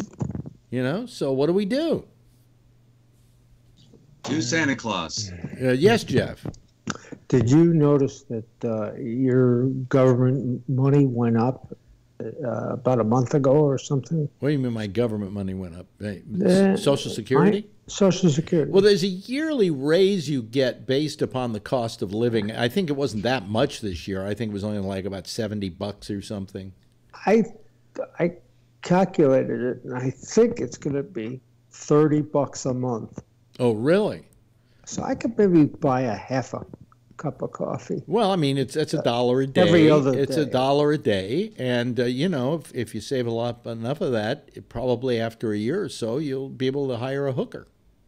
Unless it's Starbucks, and then it's a cup of coffee a week. Yeah, that's right. That's right. And I think hookers are $135,000 now. So yeah. Please do not play Stormy Daniels as being a prostitute. She's not. She's a porn actress. There's a difference. I'll let you know what it is. I don't know. I don't know what the difference is. But, the difference is you know more about than I do. A prostitute will have sex with anyone who has the money. A porn actress will have sex with other porn actors for money. And get paid a lot more than the guys do. Well, but it's not a free. Not anybody can have her. You know, you and I would have to become porn stars before we could have Stormy Daniels, and even then, I wouldn't want her. Yes, Patrick. I found out that a well-known former client of mine was arrested and charged with soliciting a prostitute for $80. Oh, really? Yeah, and I'm just curious, what do you get for $80? The clap. Yeah, I was gonna say, yeah, besides clap or something. I mean, you know, shit. So, yeah, that was kind of surprising. Another friend of mine that I used to work with alerted me to it, and I said, $80. The fuck do you get for that? Yeah. So, A hand job. maybe, yeah. And I think it depends what time of the day it is too. True. True. Yeah. So anyway, I mean, it's kind of you know, and then the other thing that got me is today when I was watching this Gloria Allred documentary on Netflix. It shows the place where she went out and found all these women who had had sex with Donald Trump or had been, you know, abused by Donald Trump in one way or another. And there were like about 9 of them, something like that. Why hasn't that stuck? Why hasn't that been pursued? Why do people say, that's just Donald? Well, that's what they did with Weinstein. They went, that's just, you know, that's just Weinstein. Yes, Patrick. On that document, I didn't see it. I have no interest in anything that Allred does. Well, I'll tell you, Patrick, if you watch it, you might have a bigger respect for her. You really... I got that. Yeah. I just that'd be like me watching something on television. There's something that won't let me do it. But anyway, in that documentary, did they mention a woman who was on an airplane with him? Because I had heard about, it's got to be 18 months ago. It was before he was the nominee. I think it was right before. Yeah. There was a woman that was supposed to be coming out, and she had done an interview with, named somebody, I don't know. Yeah. And she had been on a plane with him and had gone, he was either feeling her up or trying to get her into the bedroom. I think, I can't remember all the incidences that were reported in this show, but I think that was one of them. Something about something happening on a plane, and she sued him or something.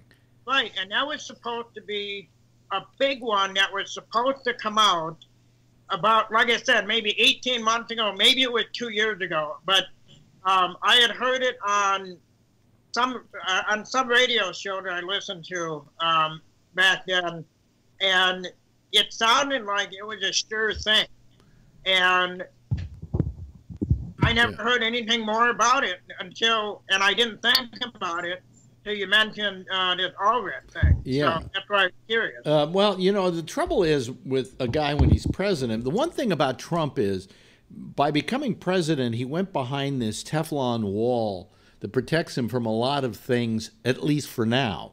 Like, for instance, I'm sure there are things about the running of the Trump Corporation that easily he could be arrested for, okay? But they're not going to do that because he's president. It's a little harder to do it while he's in office, okay? It should be easier to do it. You should be held above. Absolutely. Because it's terrible what's going on. He hides behind the presidency, and we're watching people every day go down for different things, whether it's the Me Too thing or whatever. Yeah. We're watching people go down every day, and yet this guy is standing tall. Well, it's absolute bullshit. He's out there representing this country and sullying its reputation. Now, I want to talk about something here, and I hate to say this about the guy because I suppose I should have a visceral hatred of Rand Paul, but I don't. He was the one guy in Congress who held up the vote to get this new budget approved. because he felt it was reckless. He said, this is going to cost us $1 trillion more a year, and God knows we have enough debt already. And that's why he was holding it up. Now, I don't know why he caved in finally, but man, he was standing firm on this whole thing. He says, I know a lot of you hate me because I'm keeping you here till 3 o'clock in the morning, but this government is more important than you getting some sleep. It's all bullshit politics, because he didn't say the same thing when they signed that tax bill that cost way more. I think he was not particularly for it, but I think they gave him something. Oh, well, then. You know, the givebacks. Because everybody else got something who said yes to this bill. But I you know, I had to hand it to him. It's not that I want to see the government closed down or whatever, but you know, at what point do you say, folks, do you realize this is $1 trillion? This isn't fucking monopoly money, or maybe it has become monopoly money. You know, I mean, this is real money that is going to, you know, when the Chinese want their money back, we're in trouble. Have you heard of the two Santa Claus scenario, Alex? No. Tell me about it. The two Santa Claus scenario goes that when Republicans are in control of the White House, they spend like drunken sailors. Yeah. So everybody loves them because they're spending all of this money. When they're not in the White House, they bitch and moan about the debt. That's the two Santa Claus. It's absolutely true. It's absolutely true. Because Rand Paul said that in his speech.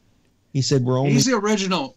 Rand Paul was an original Tea Party guy. He got elected when the Tea Party came into power in 2010. He used the Tea Party, but he wasn't exactly a Tea Party guy. He's always been a libertarian. Right. Okay. But a lot of Tea Party people were libertarian. Yes. Yes, but I mean, he used the Tea Party and that whole movement behind the Tea Party to get himself into office. There are times I absolutely hate Rand Paul. He's like got a smug look on his face you'd like to knock off. But nevertheless, he does something like this, and I think whether we say that, hey, he didn't do it before or whatever, it took some moxie to do it. You know, because he was the one guy holding up the vote. Everybody wanted to go home. And he was trying to put a little fear of God into them by saying, you know, how can you do this and say that you're good with money? Well, if I'm the Democrats, though, I stand up and say, so where were you on the tax bill? Why is that money okay to spend? That's way more money than this.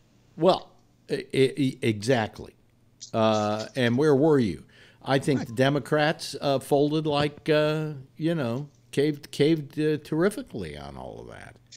You know, I don't think the tax bill was that great a bill for the average American. Well, they're saying now that the tax bill could be part of the reason why the stock market's tanking. Well, then let me say to those people, you're going to get your tax break, and maybe it's going to be $2,000, but you just lost $4,000. You know, so you know there was a price to pay for that. Why do you think that the tax bill caused the stock market crash? And I'm going to call it a crash. They call it a correction because that sounds so nice.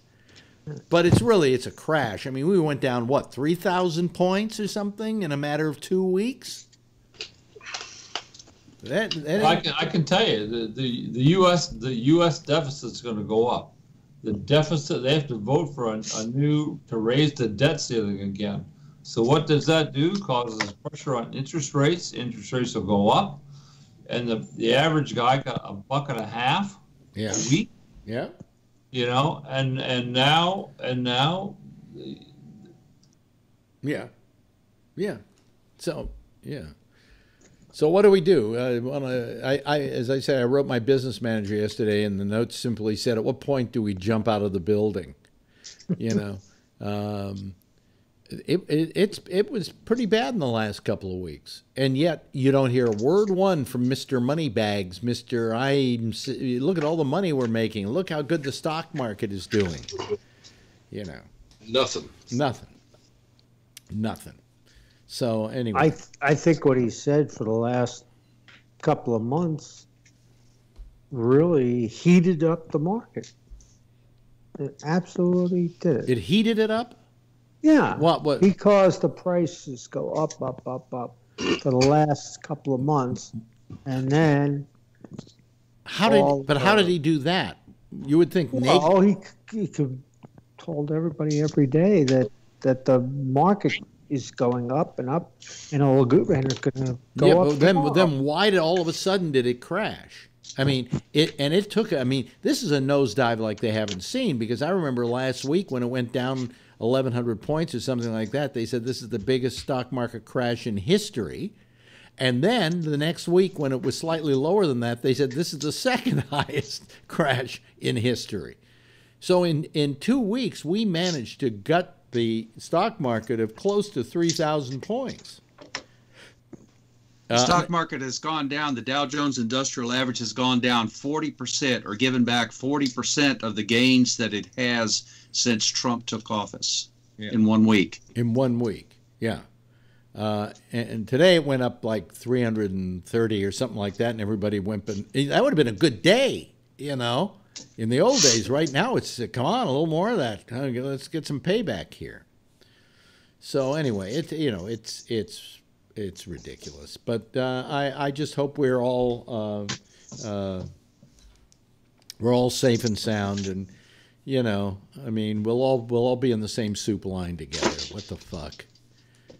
Except for Rob, who's going to board the door to his house and just turn that into his own shelter from the Trump storm. Go down there, watch movies all day, and say fuck you to the rest of the world. Right, Rob? That's right. Fuck them all. Didn't you say you went down there? He built a movie theater in his basement of his new house. That you went down there and you and your wife just watched endless movies, over and over? And music concerts. I like watching concerts down there too. Oh, really? Yeah. I mean, films or videos? What's all that? What's all that noise? What's all that noise? Who's doing that? Is that you, Vernon?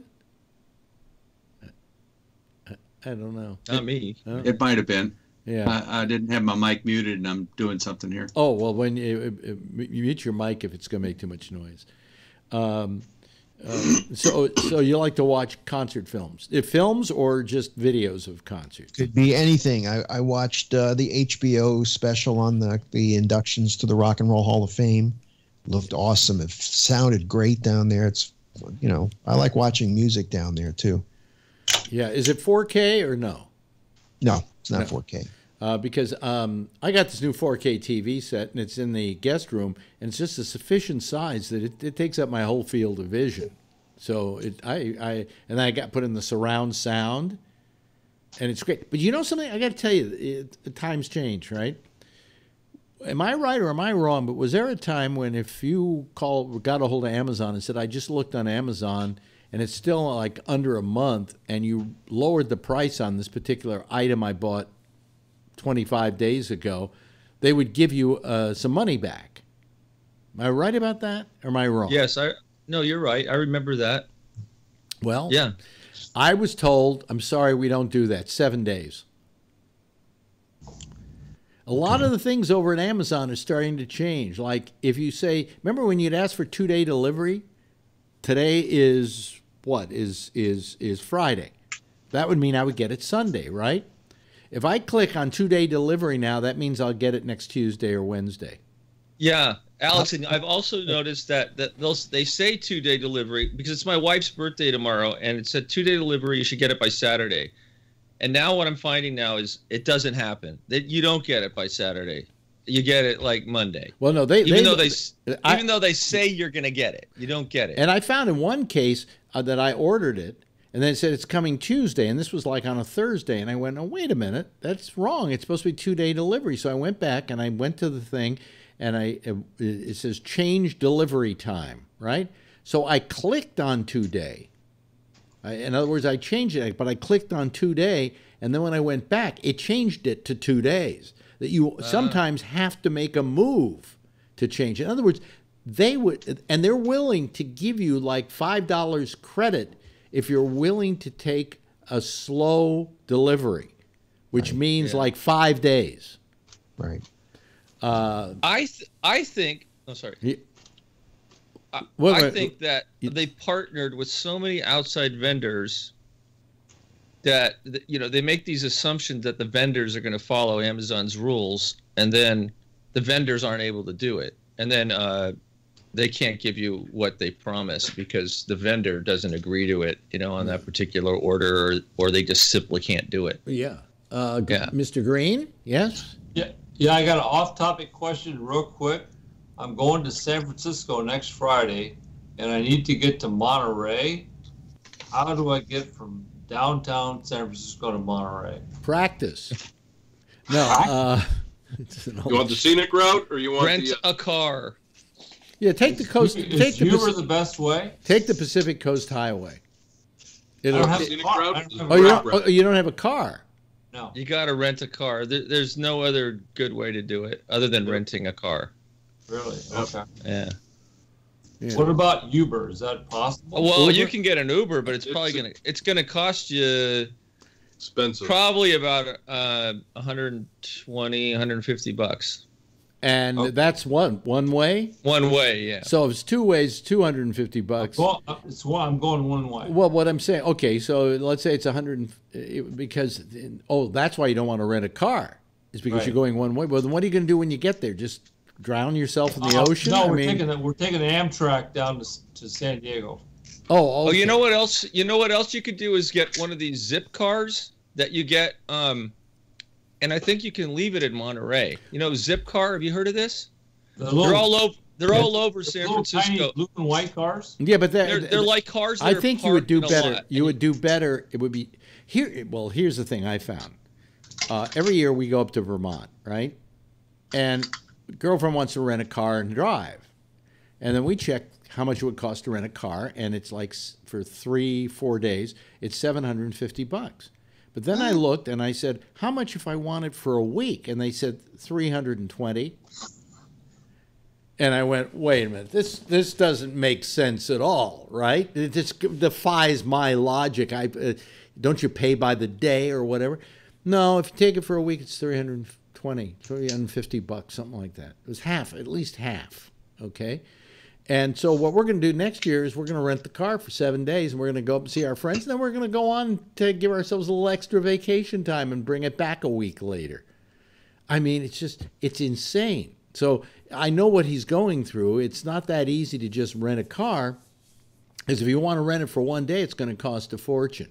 Yeah. So maybe Uber is the best idea. When you coming in, Mark? A week from tonight.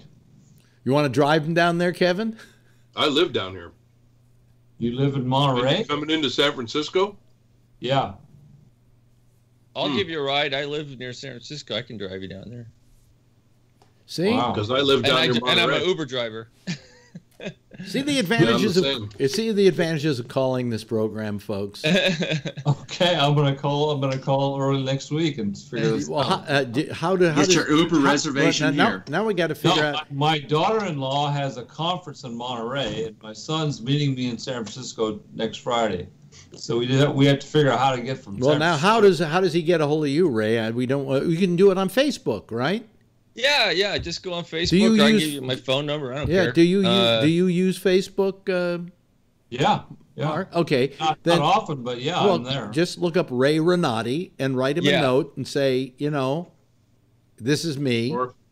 Or Kevin Stopper. Mark Green, and I, and do it that way. That way we're not going to give any addresses out on the air, and you won't have stalkers and people like that. That's very cool. Thank you so much. Yeah. Ooh, I just looked up Uber X one direction from SF to Monterey is between $160 and $214. Yeah. Okay. Yeah. I don't know if there's a train. Is it like 45 miles? Go to Gilroy. Close? Oh no, it's pretty far. It's like it's a couple hours. It's like 2.5 hour drive. I had a friends who had a private jet, and we flew down to Monterey for dinner. Yeah. Took us maybe 30 minutes to get to Monterey. When we got back to the plane was broken. There was brake fluid. Seeping from the brakes, and you don't want to take off in a plane with seeping brakes, right? So they had to then hire, for the group of us, because there were about 12 of us, 2 limos to drive us back to San Francisco, which took close to 3 hours. Wow. Okay. Renee just made a point too. There is that Monterey Air Shuttle, I think, that goes up to SFO and comes down to Monterey. Yeah, I think there are flights going to Monterey, aren't there? Yeah, you can fly. Yeah. No, I mean they have the Monterey Airbus. Well, let him get a hold. Let him get a hold. Let him get a hold of Ray, and or you can even write to him. It's Mark Green, right, on Facebook. Yep. And he's there's going to be a lot of Mark Greens. There's only one me on Facebook. That's on me to find the chase. Yeah, if you get in a bind, let me know too, Mark. It's Kevin Ray Renati, RayRen. REN. See, I can't even spell it right. RENATI. RENATI. Ray Renati. Yeah. And anybody else who needs a ride down, to Monterey, give Ray a tweet on the old Facebook and whatever. Let me just ask one last question. What do you think was the most important thing that happened this week? I know SpaceX. Exactly. How many would that was awesome? Would anybody I saw a live shot of those? Somebody took a video of it and posted it. Of those rockets coming down. My God, those things looked like they were falling from the sky. But do you notice? All of a sudden, they just lit up and slowed down. Did you see it? Awesome. Did you see it, Rob? Did you, Rob? No, I didn't. Oh, these two things. What's all that noise? Two things. These two rockets came down, but they were in synchronization. And they've had a lot of trouble with those rockets not landing. But they sent this rocket up, beautiful launch. It takes off, and then it's like a curtain call. These two rockets come and land. The two booster rockets land on a launch pad and perfectly synchronized. Did you see it though? They looked like they were falling from the sky, full blast. I thought it was what it was. Out of the sky. Flying, and all of a sudden they just went, and they slowly dropped. Yeah, and what it looked like awesome to me when you watched it happening at the end, it kind of looked like somebody had reversed the video of a North Korean rocket launch. Yeah. That's what I strongly suspected.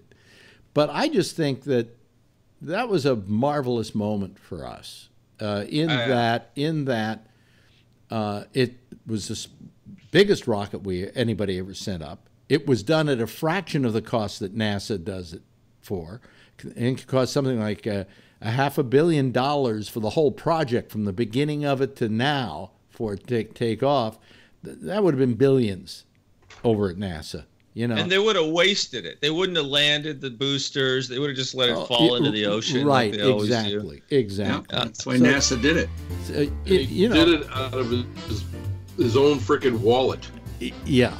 And I just think it was an amazing task, and I think it again another seminal moment for the human race in its desire to leave the cradle, which and it takes a guy like Elon Musk to do it. Good for him.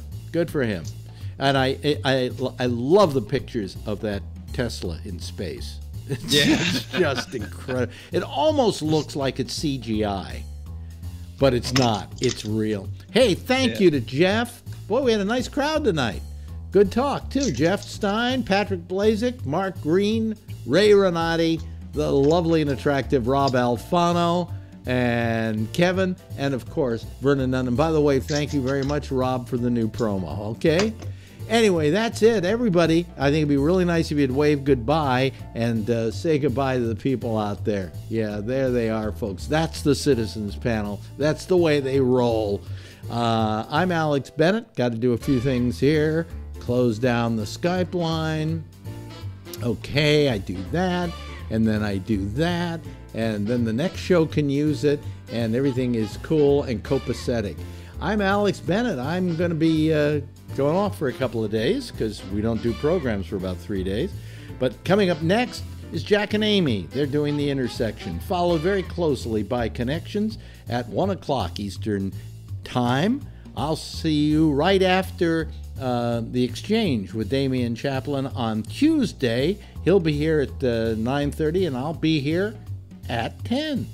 And same time, as I say, same station in life. In the meantime, if you see her, she's asleep in the other room right now. Tell her I love her, okay? Bye.